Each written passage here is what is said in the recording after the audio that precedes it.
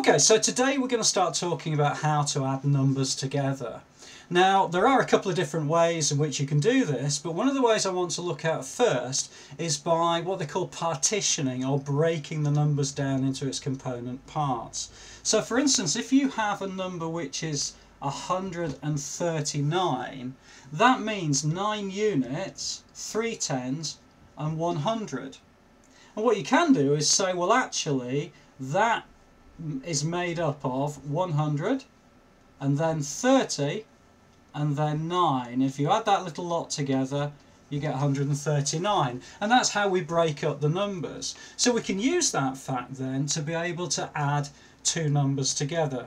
So let's say that we're going to add 139 plus 43, which also has 3 units and 4 tens. Now, the way I'm going to do that is I'm going to say, well, that first number is actually 130, and this number here is 40. And what I've done here is I've added 100 and 3 tens added to 4 tens, and that will give me 170.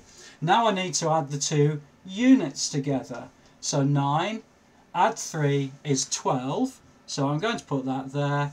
Add those two together and my answer is 182. So what I've done is I've broken it down into its component parts and used that to add the two numbers together.